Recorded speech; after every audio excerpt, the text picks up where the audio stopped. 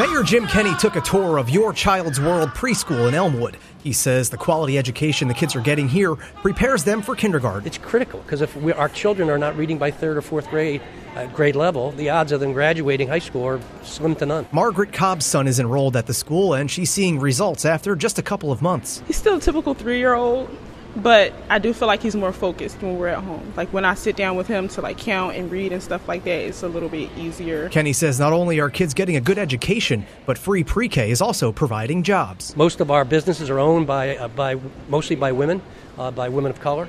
And people are employed at a living wage. I think our average wage, 16-something an hour. He says soda tax revenue was about 15% below projections, but that's to be expected in the first year of a new tax, and he says it still brought in nearly $80 million. Mike Doherty, KYW News Radio.